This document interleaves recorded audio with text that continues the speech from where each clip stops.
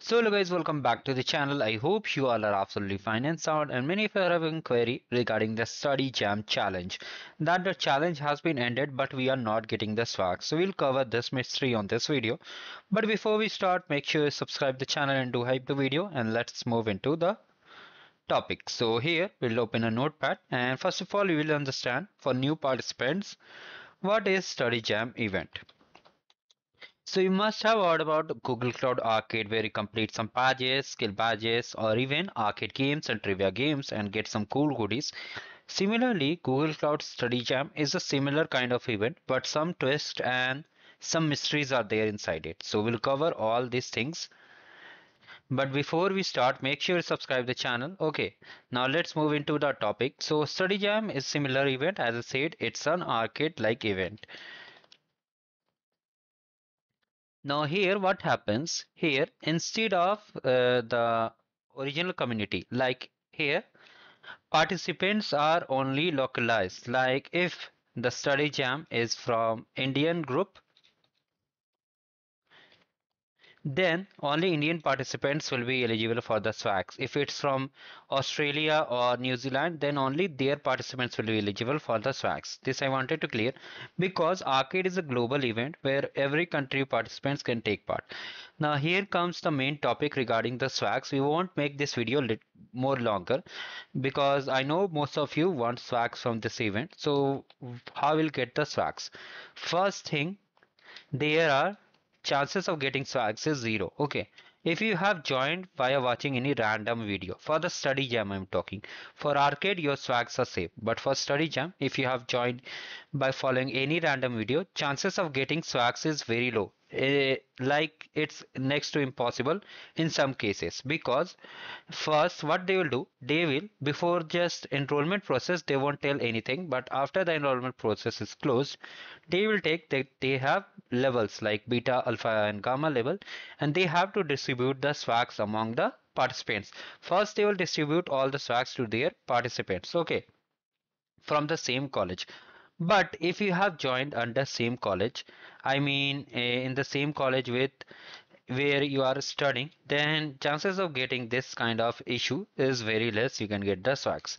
Now for the people who are getting swags, okay, what are the swags? It's simple bag, bottle, pen, anything kind of thing there will be, and maybe you'll be getting some half swags or some full swags. So full swags means you'll be getting entire bundle or maybe individual items, like some will get bag, some will get bottle. It's totally up to the facilitator of the college. In simple words, it's up to the college. So suppose you have achieved all the skill badges, you have completed all the skill badges in the study jam challenge. Okay, now you are waiting for the swags, and you have will cover two scenarios. You have joined the same college, means in which you are studying or which is nearby you, or from different state. So in same college, what you can do, you can visit, wait a second, you can visit the college. Okay, you can visit the college and collect your swags. You need to stay connected with the facilitator with whose college you have joined. And if you are studying in the same college, you are daily visiting that place. Okay, so it will be very easy for getting the swags. Okay. Now regarding the most of the queries coming from the people from different state. For example, if you are from Maharashtra and you have participated from someone in West Bengal,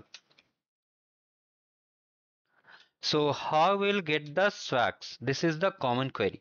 So in some cases, like when I used to participate, I already left participating in the study jam because the facilitators try to scam some of my participants also. Okay, that time I was just not aware, but still I managed to get all the swags. Okay, because they knew if they betray me, what will happen the next.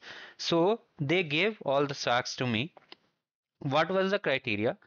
They will ask some money, like around 99 or 100, okay, for shipping cost, like for the item to reach your home. You can just arrange your pickup. If you don't trust themselves, you can just arrange a pickup, and the item will be picked up from their own house. Okay, from their own house, like from the college it may get picked up, whenever they if you coordinate with them, they will share the details of the pickup address. Just like you order anything and return anything, the delivery guy takes the order and just goes from your home. Similarly, pickup will be generated, and after that the delivery person will deliver it to you, just like normal order process.